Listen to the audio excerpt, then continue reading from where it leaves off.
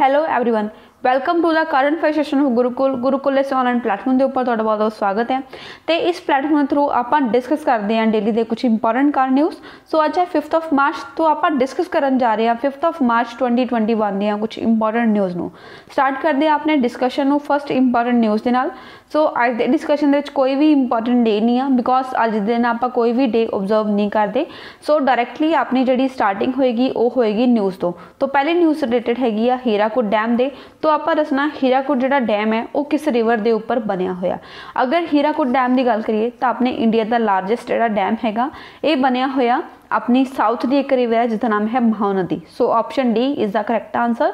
Mahanadi river जी कि south के है उस दे उत्ते ही हीराकुद डैम बनया होया, ओडिशा विच बनया होया। So option D right answer हो गया।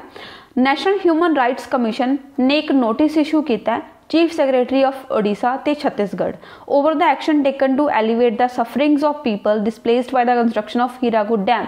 हुणे न्यूज़ दे क्यों आया है, बिकॉज 6 डिकेड पहला मतलब 60 साल पहला इत्थे हीराकुद डैम बनाया गया, मतलब छत्तीसगढ़ ते ओडिशा के जोड़े एरिया के विचकार महानदी दे रिवर के उपर हीराकुद डैम बनाया गया। उस डैम नूं बनाउण दे लई जिहड़े उत्थे आस पास के लोग रहिंदे सी उन्होंने किसी होर जगह पर शिफ्ट किया गया। मतलब उस एरिया दे विच डैम बनेगा तो ओबीयसली जिहड़े लोगों की उत्थे जगह रहिंदी है वो तो खराब हो जाएगी ना। मतलब उन्होंने गवर्नमेंट ने एक्वायर कर लिया, एक्वायर करके लोगों को किसी होर थां ते डिसप्लेस करता। हुण उस डिसप्लेसमेंट के करके उस जिहड़े पीपल हैगे सी उन्होंने बहुत सारिया सफरिंग्स करनियां पईयां, मतलब सहन करना पाया। हुण देखो कि आप अपना घर छड्ड के किते होर जा रहे हैं, कितना दुख होएगा, उन्होंने सारा कुछ अपना शिफ्ट करना पै गया। तो उसके करके बहुत नुकसान होया लोगों को। तो 60 साल पहला की न्यूज़ भी हुण अपने लिए जरूरी हो गया, बिकॉज रीसेंटली जी अपनी नैशनल ह्यूमन राइट्स कमीशन है NHRC उन्होंने नोटिस इशू करता ओडिशा के छत्तीसगढ़ के चीफ सैक्रटरीज नूं कि तुसी वो जिहड़ा भी तुसी कंस्ट्रक्शन करके उन्होंने नुकसान पहुँचाया सी उसनूं हुण एलीवेट करो, मतलब करैक्ट करने की कोशिश करो, लोगों को कुछ उन्होंने कंसीडरेशन दिओ ताकि जिहड़ा उन्होंने लॉस होया उसनूं आपां कवर कर पाइए। तो देखो कि किन्ने साल पुरानी भी न्यूज़ अपने लिए जरूरी हो जाती है अगर इस तरह की कोई भी गल न्यूज़ में आ जाती है। सो अगर आप हीराकुद डैम की गल करिए, ये जो फर्स्ट हाइड्रो पावर प्रोजैक्ट सी जिन्होंने 1956 के बनाया गया, मतलब इंडिया की इंडिपेंडेंस तो बाद वाला पहला हाइड्रो पावर प्रोजैक्ट है जिसनों महानदी रिवर से बनाया गया 1957 के। नैक्सट हीराकुद डैम प्रोजैक्ट जोड़ा है ये मल्टीपर्पज स्कीम आ जिसनों कंसीव किया ERM विश्वरैया ने 1937 after recurrence of devastating floods in Mahanadi river. क्योंकि जी महानदी रिवर है अक्सर ही वो कुछ इदा के फ्लड्स आते थे आस पास के एरिया तबाह कर देंगे सी। तो एक परसन है M विश्वरैया, उन्होंने 1937 प्रपोजल दिता कि तुसी इस नदी के उपर डैम बना दो जिस एक तो इलैक्ट्रिसिटी भी बनेगी प्लस जोड़े फ्लड्स ने उन्होंने भी आप रोक सकते हैं। तो काफ़ी अच्छा उन्होंने द्वारा सुजैशन दिता गया। सो महानदी रिवर सिस्टम के उपर ये जोड़ा हीराकुद डैम है उसनों बना दिता। हुण अगर महानदी रिवर की गल करिए तो ये जी रिवर है वो तीजी लार्जेस्ट पेनिसुलर इंडिया की रिवर है। मतलब सब तो पहला जी सब तो वड्डी नदी आ साउथ इंडिया की, नॉर्थ की तो ओबीयसली गंगा है, साउथ की किहड़ी आ गोदावरी जिन्होंं आप कहने साउथ गंगा, मतलब साउथ इंडिया की गंगा गोदावरी है। तो पहले नंबर पर साउथ रिच किहड़ी है गोदावरी, सैकेंड नंबर पर कृष्णा है, थर्ड नंबर पर महानदी है, उस तो बाद कावेरी आती है। सो ये जी रिवर होगी महानदी वो साउथ इंडिया की तीजे नंबर की लार्जेस्ट रिवर है एंड ओडिशा की लार्जेस्ट रिवर है, क्योंकि ओडिशा के विचों पास कर दी है तो ओडिशा की लार्जेस्ट रिवर होगी। एक होर चीज़ इंपॉर्टेंट की है कि जो हीराकुद डैम है वो अपने इंडिया का लार्जेस्ट डैम हैगा। नैक्सट कुछ होर इंपॉर्टेंट एरिया ये किहड़ा एरिया कवर होंदा है वो हैगा कि जिहड़ा इस रिवर का एरिया वो हैगा छत्तीसगढ़, मध्य प्रदेश, ओडिशा, झारखंड ते महाराष्ट्र। सोर्स मतलब ये रिवर कित्थों ओरिजिनेट होंदी है, it rises from a place near शिहावा in Bastar hills in the state of Chhattisgarh. Chhattisgarh दे विच एक एरिया सिहावा जिहड़ा कि बस्तर हिल्स दे विच आ उत्थों ओरिजिनेट होंदी है। अमरकंटक दी जिहड़ियां पहाड़ियां ने उन्हां दे साउथ तो ये ओरिजिनेट होंदी है। ये महानदी रिवर का सोर्स है। दैन जिहड़ा ये प्रोजैक्ट आ हीराकुद वाला उस तीन चीज़ों लई प्रयोग होंदा है, वो है इरीगेशन दे लई, पावर जनरेशन ते फ्लड प्रोटेक्शन के लिए। मल्टीपर्पज इसलिए कहने हैं बिकॉज ये तीन यूज़ हो रहे हैं, तीन ये जोड़े बैनीफिट आपू हो रहे हैं। सो ये कुछ इन्फॉर्मेशन जी कि आपू हीराकुद डैम के बारे महानदी रिवर बारे पता होनी चाहिए। आपू ये नहीं पूछणगे कि NHRC ने किस पर्टिकुलर स्टेट नू नोटिस इशू किया। आपां नू हीराकुड डैम के नाल महानदी रिवर के नाल रिलेटेड कुछ क्वेश्चन पूछ ले जाएंगे। सो आप इस न्यूज़ नू ओवरऑल कवर कर लिया ताकि अपना कोई भी क्वेश्चन पिछे ना बाकी रहे। Next question, how many satellites were launched by ISRO using its PSLV C51 rocket. ISRO का एक रॉकेट है PSLV C51, इस रॉकेट का यूज़ करके इसरो ने किन्ने सैटेलाइट्स नू लॉन्च किया रिसेंटली, वो आप दसना है। तो अगर थानू पता होवे इंडिया ने काफ़ी सारे सैटेलाइट्स इक्को बारी लॉन्च किए, जिहड़े कि जिन्हां दे एक ब्राज़ील का सैटेलाइट्स हैगा सी एमाजोनिया जिहदा नाम है। दैन उस बार इंडिया के कुछ सैटेलाइट्स ली प्लस USA के भी कुछ सैटेलाइट हैगे सी। तो ये टोटल किन्ने सी, ये टोटल हैगे सी 19, टोटल 19 सैटेलाइट लॉन्च किए ने PSLV C51 नू यूज़ करके इंडिया के द्वारा, इंडिया की स्पेस एजेंसी जिहड़ी कि इसरो आ उहदे द्वारा ये काम किया गया। सो अपना आंसर की होएगा option C। Recently, 53rd flight of PSLV C51 marked the first dedicated mission for New Space India Limited। New Space India Limited की है इसरो दी एक प्राइवेट आर्म है, मतलब इसरो जड़ा है वो एक गवर्नमेंट ऑर्गेनाइजेशन के तौर पर काम करता है। इसरो ने अपनी कमर्शियल आर्म बनाती, जिमें आप देखे नासा की एक प्राइवेट आर्म है, मतलब नासा जी कि USA की स्पेस एजेंसी है, वो एक USA की गवर्नमेंट की स्पेस एजेंसी है। हुण उत्थे नाल SpaceX भी काम कर रही है। SpaceX जिहड़ी कि एलन मस्क की एक कंपनी आ। हुण इंडिया दे विच इस तरह की कोई भी संस्था नहीं सी इसरो के बिना जिहड़ी इस तरह के काम कर सके। तो इस इंडिया दे विच एक नवी संस्था बनाई गई, नवी ऑर्गेनाइजेशन बनाई गई न्यू स्पेस इंडिया लिमिटेड, जिहड़ी कि इसरो की कमर्शियल आर्म आ, मतलब ये जिहड़ी इसरो के अंडर काम करती है बट एक कमर्शियल परपज़ के लिए काम करती है। तो इसने जिहड़ी रिसेंटली ये जिहड़ा मिशन लॉन्च किया है, पहला डेडिकेटेड मिशन हैगा सी NSIL वास्ते, एंड पूरे इंडिया का 53rd मतलब PSLV C51 के द्वारा लॉन्च किया जाने वाला 53rd फ्लाइट हैगी सी। हुण इस फ्लाइट के दौरान इसरो ने सक्सैसफुली टेस्ट फायर किए, लॉन्च किए 19 सैटेलाइट्स। एक ब्राज़ील का हैगा सी जिसका नाम सीगा एमाजोनिया 1, एंड 18 जिहड़े को पैसेंजर सैटेलाइट सी, जिहदे 5 इंडिया के ते 13 USA के। और 5 इंडिया के हो गए, 13 USA, मतलब 8 5 13 13 5 18 हो गए, प्लस एक केड़ा हो गया ब्राज़ील का एमाजोनिया 1 बहुत इंपॉर्टेंट है बिकॉज जिहड़ी ब्राज़ील की गवर्नमेंट आ उन्होंने एमाजोनिया 1 क्यों लॉन्च किया है, जिहड़ा उत्थों का फॉरेस्ट है एमाजोन फॉरेस्ट, जिहदे आप अक्सर ही सुनिया अग वगैरह लगती रहती है, उस फॉरेस्ट नू चैक करने के लिए, उसकी निगरानी रखने के लिए कि कितने कितने उसकी कटाई तो नहीं हो रही, वो सब करने के लिए ही ये जिहड़ा सैटेलाइट है उसनू लॉन्च किया गया। हुण एमाजोन फॉरेस्ट की इन्नी वैल्यू क्यों आ, बिकॉज एमाजोन फॉरेस्ट जिहड़ा वर्ल्ड का सब तो वड्डा फॉरेस्ट है, संघना जंगल है, उसनू लंग्स ऑफ अर्थ भी कहा रहा, मतलब पूरी धरती के लंग्स फेफड़े भी कहा रहा, क्योंकि बहुत सारे ट्रीज़ ने तो आपको पता ट्रीज़ कि काहदा काम करते हैं, ऑक्सीजन जनरेट करने का काम करते हैं। तो लंग्स ऑफ अर्थ भी कहा रहा एमाजोन फॉरेस्ट नू। तो उस दे नाम से आप एक सैटेलाइट लॉन्च किया है ब्राज़ील का, 13 USA के ते 5 इंडिया के, मतलब टोटल 19 सैटेलाइट्स नू लॉन्च किया गया PSLV C51 का यूज़ करके इसरो के द्वारा। कित्थों लॉन्च किए गए हैं, जिहड़ा अपना एक इंपॉर्टेंट स्पेस सेंटर है Satish Dhawan space centre SHAR eight Sriharikota, उत्थों इन्हों लॉन्च किया गया। सो अगर आप श्रीहरिकोटा रिसर्च स्टेशन की गल करिए, ये स्पेस पोर्ट है इंडिया का, इत्थों काफ़ी सारे जिहड़े सैटेलाइट्स ने लॉन्च किए जाते हैं। Responsible for providing launch base infrastructure for the Indian space programme, India के स्पेस प्रोग्राम के अंडर जिन्ने भी आप सैटेलाइट्स लॉन्च करते हैं उन्होंने लिए एक प्लेटफॉर्म प्रोवाइड करता कि उत्थों लॉन्च किए जा सकते हैं। ब्राज़ीलियन जो सैटेलाइट एमाजोनिया 1 है वो बिलोंग करता to the Brazilian national institute for space research, Brazil का जो नैशनल इंस्टीट्यूट आ उन्होंने बिलोंग करता जिन्होंने आप लॉन्च किया है। ऑब्जेक्टिव इहदा की है, providing remote sensing data to users for monitoring deforestation in the Amazon reason and for analysis of diversified agriculture across the Brazilian territory. ये तुहानूं ऑलरेडी दस चुकी है मैं, इस ब्राज़ीलियन जो एमाजोनिया 1 नाम का सैटेलाइट है उसनू लॉन्च करने का मोटिव की सीगा कि जेडे भी अलग अलग अथॉरिटीज़ ने उन्होंने इन्फॉर्मेशन मिल जाए कि किहड़े एरिया एमाजोन फॉरेस्ट की डिफॉरेस्टेशन हो रही है, ताकि उसनू रेगूलेट किया जा सके, ताकि वो जिहड़े डिफॉरेस्टेशन आ उसनू रोकया जा सके। उस दे लई एक जिहड़ा लॉन्च किया गया सैटेलाइट एमाजोनिया 1 एमाजोन फॉरेस्ट के लिए लॉन्च किया गया। टोटल 19 सैटेलाइट्स लॉन्च किए हैं इंडिया के द्वारा। नैक्सट क्वेश्चन अपने को है एक अपॉइंटमेंट के नाल तो Jaideep Bhatnagar has taken over as principal director general to which department.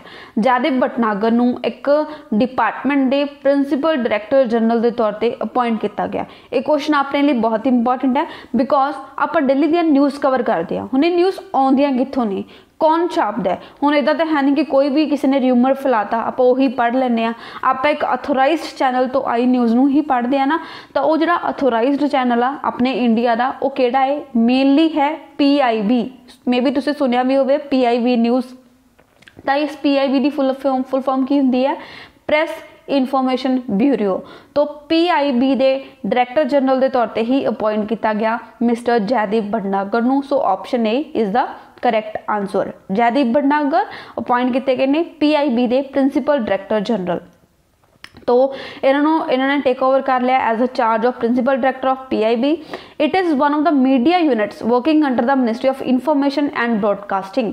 हुण PIB की गल करिए तो की है, ये मीडिया यूनिट है, मतलब एक न्यूज़ के लिए ही यूनिट है जी मिनिस्ट्री ऑफ इनफॉर्मेशन ते ब्रॉडकास्टिंग के अंडर काम करती है, गौरमेंट ऑफ इंडिया के अंडर काम कर रही है। तो अगर होर इनफॉर्मेशन देखिए PIB की एक ही एक नोडल एजेंसी है for public communication and media relations to for the entire union government of India.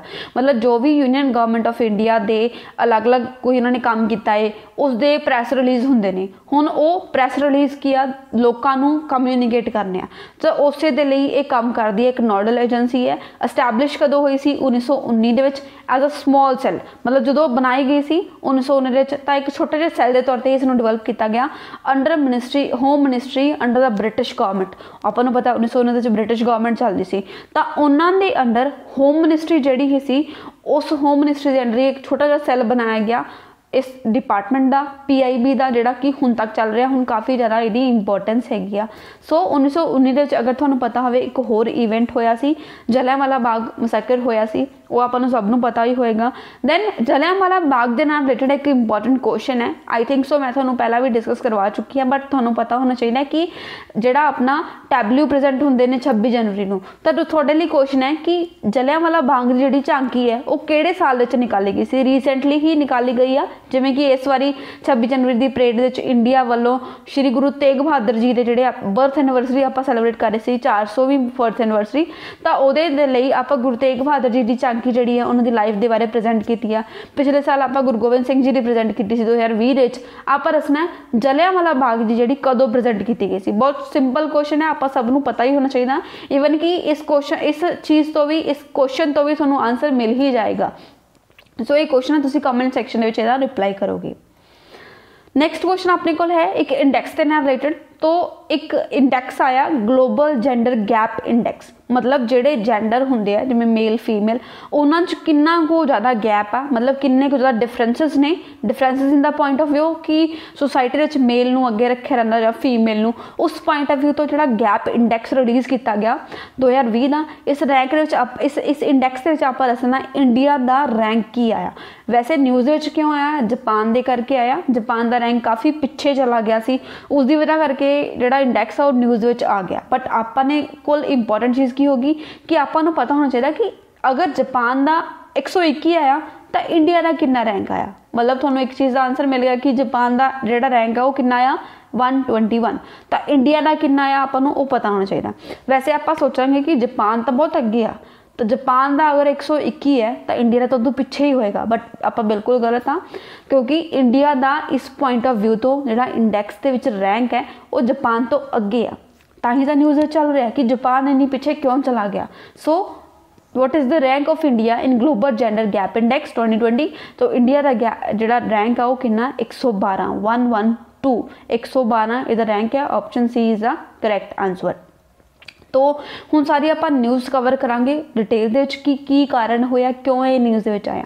सब तो पहला आपको पता होना चाहिए कि ग्लोबल जेंडर गैप रिपोर्ट जिहड़ी है उसनूं प्रेजेंट कौन करता है, उसनूं प्रेजेंट किया जाता वर्ल्ड इकनॉमिक फोरम के द्वारा।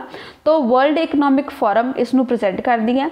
जापान का रैंक इहदे विच आया सी 121 आउट ऑफ 153 कंट्रीज, मतलब टोटल 153 कंट्रीज दे विचों जापान का रैंक कितना हो गया 121। इसका मतलब पिछों ही टॉप करता करता रह गया जापान। इन्ना पिछे क्यों आया उस चीज़ का कारण आप देखना है। इंडिया का रैंक आप ऑलरेडी देख चुके हैं कितना है 112।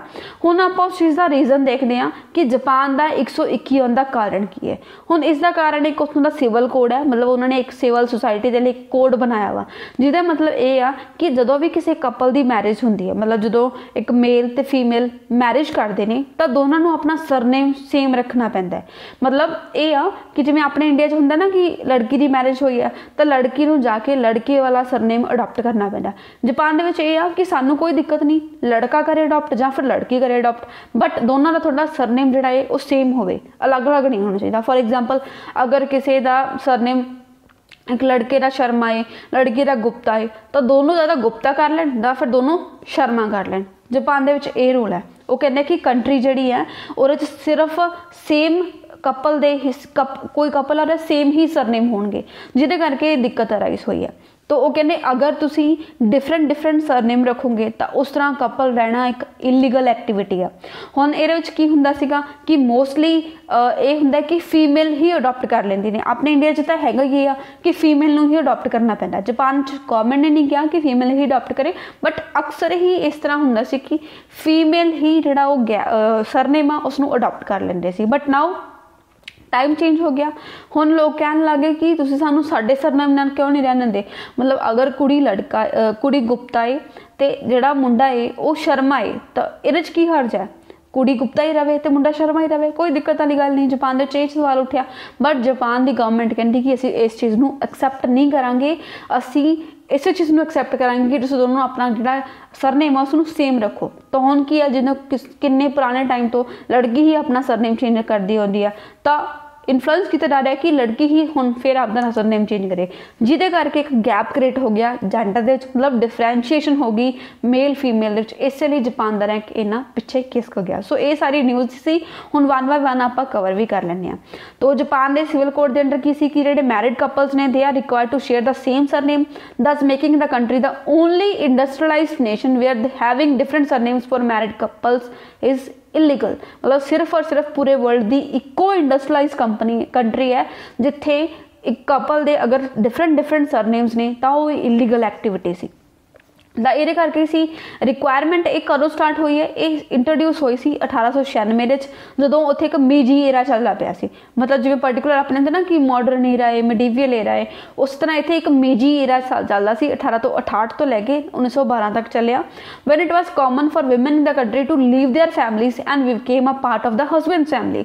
उदों की हुंदा सी मीजी एरा दे विच कि जिहड़ियां विमेन ने वो आपदा घर छड्ड के आपदे हसबैंड के घर जांदियां सी, तां ओबवियसली हसबैंड के घर जा रही है तो ओबवियसली उसका नेम अडॉप्ट कर ही लैणगियां।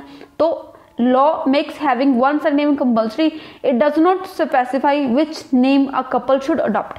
स्पेसिफाई नहीं किया कि कपल केड़ा नेम अडॉप्ट करना, बट ये कहता दोनों सेम रखो।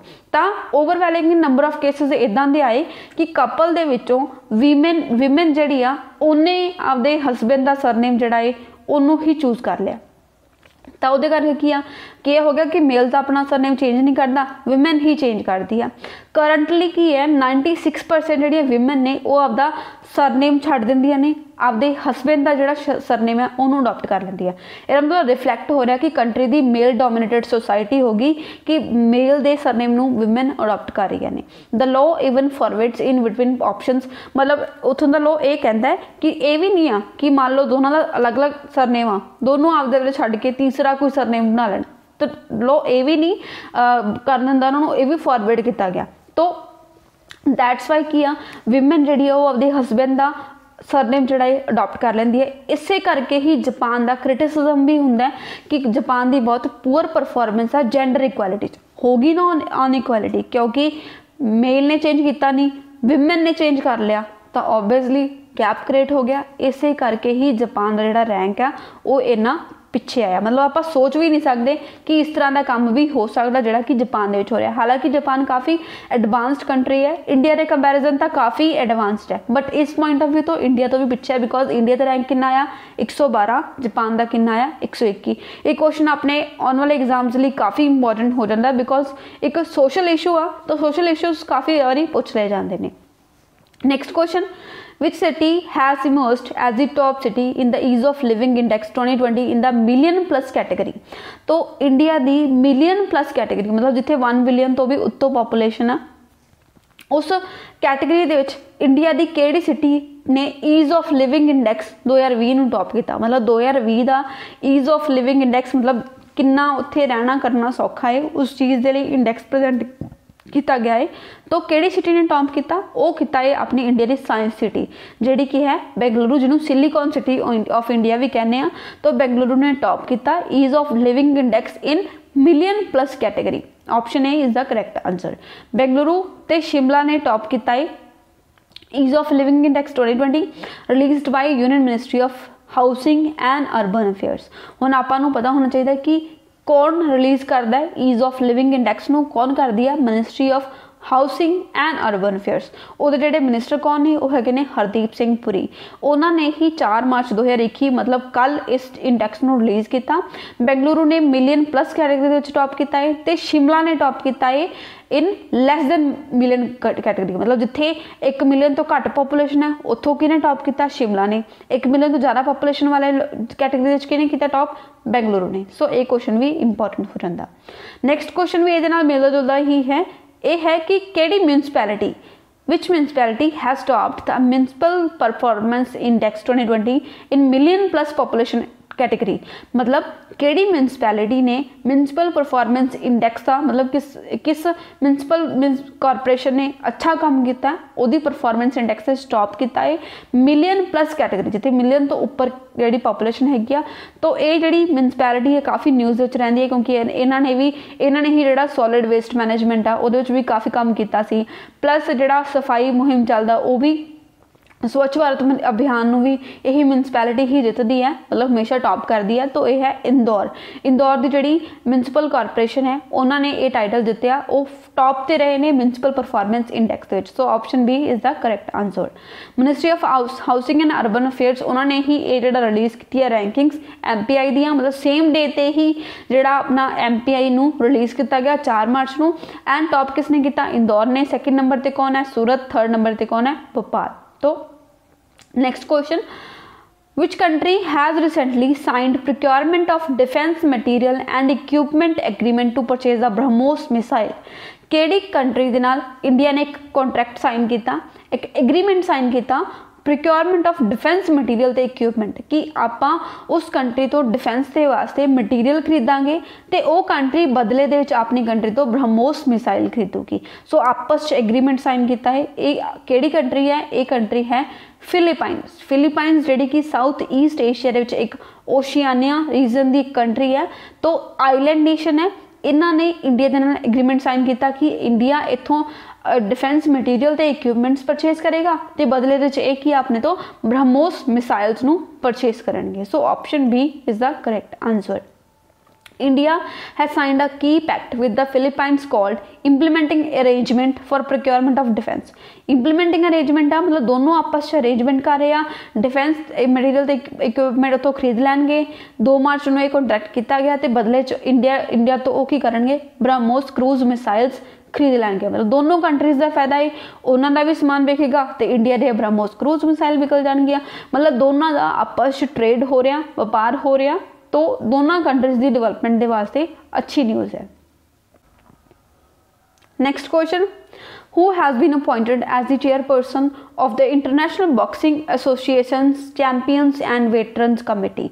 तो AIBA मतलब international boxing association champions and veteran committee उसके चेयरपर्सन के तौर पर किस पर्सन को अपॉइंट किया गया। सो ये पर्सन काफ़ी इंपॉर्टेंट है। अगर आप बॉक्सिंग की फील्ड की गल करिए तो उन्होंने ही इसका चेयरपर्सन अपॉइंट किया गया, उनका नाम है Mary com. Mary com option A is the correct answer. 6 time world champion मतलब 6 बारी वर्ल्ड चैंपियन रह चुकी है boxer Mary com. She has been appointed as the chairperson of AIBA। तो ये भी क्वेश्चन अपने लिए इंपॉर्टेंट है अगर किसी अपॉइंटमेंट के पॉइंट ऑफ व्यू तो गल करिए। Next question, which municipality has topped the municipal performance index 2020 in less than million category. कुछ ही टाइम पहला आप देखा सी कि MPI मतलब म्यूनसिपल परफॉर्मेंस इंडेक्स के टॉप किसने किया है, बट वो सी मिलियन प्लस कैटेगरी दे विच। ये क्वेश्चन की है लैस दैन मिलियन कैटेगरी, जिवें आपां सिटीज़ दे विचों ईज़ ऑफ लिविंग इंडैक्स की गल की है कि मिलियन प्लस कैटेगरी किसने टॉप किया, बेंगलुरु ने। मिलियन तो माइनस कैटेगरी किने किया, शिमला ने। उसी तरह जिहड़ा lace million plus category municipal performance index Indore ने टॉप किया है। एंड लैस दैन मिलियन किसने टॉप किया, वो टॉप किया है new Delhi municipal council NDMC। So option C is the correct answer. NDMC emerged as the leader followed by Triputi and Gandhinagar. तो less than million दे विच top किसने किया, न्यू दिल्ली ने।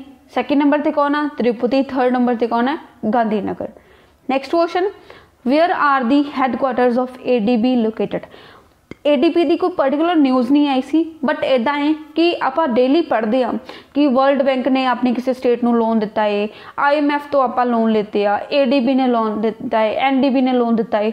तो ये सारिया जो बैंक्स होंगे ने ये आपको ये नहीं पूछा रहा कि इस पर्टिकुलर बैंक ने किस नूं लोन दिता, कि स्टेट को, बल्कि ये पूछ रहा है कि ये पर्टिकुलर बैंक कित्थे लोकेटेड है, कदों बनी सी, ये हैडक्वार्टर्स कित्थे हैगे ने, कौन इहदा जिहड़ा प्रेजिडेंट है। इस तरह के क्वेश्चन अपने तो मोस्टली पूछे जाते हैं। सो आप 1 बाय 1 इस तरह के सारे क्वेश्चनस नूं कवर कर लांगे। हर एक दिन नूं कोई ना कोई नवीं जिहड़ी इस तरह की संस्था है उसनूं आपां चूज करिया करांगे, उहदा हैडक्वार्टर करिया करांगे। सो अज दे दिन विच आपां डिस्कस करन जा रहे हैं ADB दा हैडक्वार्टर। तो ADB दे हैडक्वार्टर की गल करिए तो इन्हां चारों ऑप्शनस दे विचों देख लो, जिहड़ी ऑप्शन सब तो वड्डी है वही ADB दा हैडक्वार्टर है। सो इहदा नाम ये है मंडालियोंग metro Manila Philippines. Mainly Manila Philippines के नाम तो आप याद रख सकते हैं। मोस्टली सारे कंट्रीज़ के सारिया जिहड़ियां इस तरह दी संस्थावां हुंदियां ने उन्हां दे हैडक्वार्टर स्विट्जरलैंड दे विच हुंदे ने। स्पैशली जिहड़ियां इंटरनैशनल लैवल दियां इस तरह दी ऑर्गेनाइजेशनस हुंदियां ने उन्हां दे जिहड़े हैडक्वार्टर आ स्विट्जरलैंड दे विच हुंदे आ। हुण कदे आपां सोचिआ स्विट्जरलैंड दे विच ही क्यों हुंदे ने, तो यदा भी एक बहुत अच्छा रीजन है भी इत्थे क्यों होंगे, बिकॉज स्विट्जरलैंड एक न्यूट्रल कंट्री है। न्यूट्रल मतलब वो किसी का पक्ष नहीं लैंदी, मतलब किसी के लड़ाई झगड़े नहीं पैंदी। अगर मान लो किसी इंटरनैशनल ऑर्गेनाइजेशन का जिहड़ा हैडक्वार्टर उन्होंने पाकिस्तान च रख देन, पाकिस्तान से तीजे दिन हमले होंगे, अफगानिस्तान से तीजे दिन हमले होंगे, तो बहुत नुकसान होएगा। इंटरनैशनल लैवल की संस्था है और बहुत खर्चा भी होया होएगा। तो इसलिए इदां दी कंट्री दे हैडक्वार्टर बनाए जाते हैं जिहड़ी शांत होवे, जिथे न्यूट्रल कंडीशनस रहिंदियां ने, उत्थे किसी भी पक्षपात नहीं हुंदा। दैट्स वाई स्विट्जरलैंड विच हर एक संस्था के, हर एक तीजी संस्था के जिहड़े हैडक्वार्टर स्विट्जरलैंड विच ही हुंदे आ। एक गल स्विट्जरलैंड भी मान चुकिया कि असीं न्यूट्रल कंट्री हाँ, असी किसी के पक्ष के काम नहीं करते। दैट्स वाई सारे हैडक्वार्टर्स उत्थे ही होंदे ने। वाशिंगटन DC दे विच 2 इंपोर्टेंट जिहड़ियां ऑर्गेनाइजेशनस ने उन्हां दे हैडक्वार्टर आ, वो किहड़े-किहड़े ने, IMF ते वर्ल्ड बैंक, जिन्हां नूं आपां ब्रेटन वुड्स ट्विंस के नाम नाल भी जानते हैं। सो इस क्वेश्चन दे अपना आंसर सी है, मंडालियोंग मैट्रो मनीला फिलीपाइंस। सो आप ADB के बारे कुछ इन्फॉर्मेशन देख लें।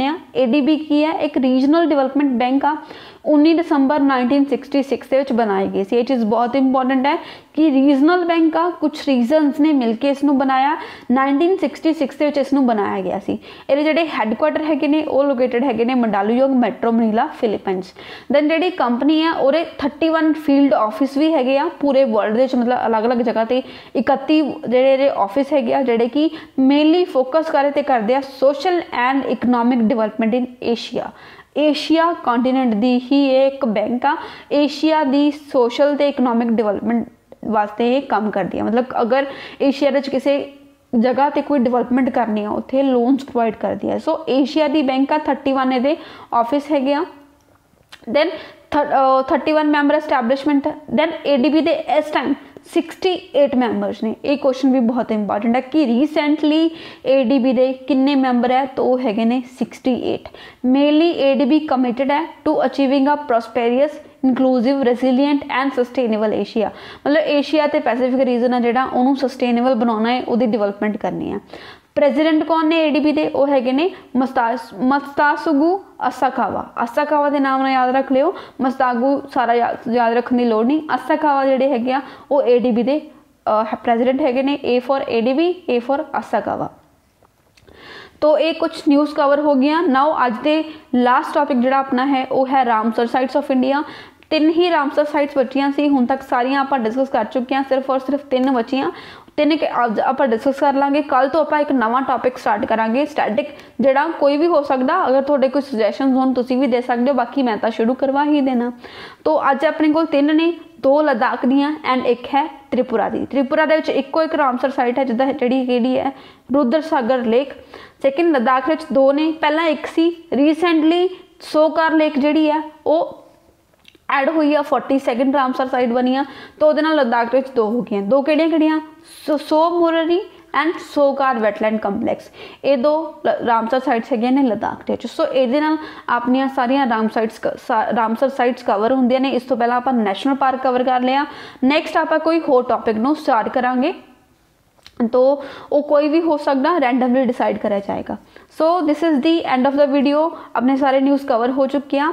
मिलांगे कल दी वीडियो में कुछ होर इंपॉर्टेंट न्यूज़ के नाल ते एक होर इंपॉर्टेंट स्टैटिक टॉपिक के नाल, जिहड़ा कि अपने लिए हर एक एग्जाम के लिए जरूरी है। सो अगर तुहानूं होर कोई क्वेरी होवे तुसीं इस नंबर पर कॉन्टैक्ट कर सकते हो। And if you want to join any batch, चाहे वो एंटिटी का एग्जाम है, नायब तहसीलदार है, पटवारी है, तो किसी भी तुसी बैच में ज्वाइन करना हो, इवन कि मास्टर कैडर के बैचेस भी शुरू हो चुके हैं, तो उन्होंने ज्वाइन करने लिए तुसी बठिंडा ते अबोहर दोनों जगह तो विजिट कर सकते हो। गुरुकुल दी दोनों जगह ते ब्रांचेस ने। And if you want to join the online batches then तुसी गुरुकुल अबोहर दी जी ऐप है उसनों प्ले स्टोर तो जाके डाउनलोड कर सकते हो। सो मिलते हैं कल की वीडियो कुछ होर क्वेश्चन के नाल। Till then bye bye, take care, जय हिंद।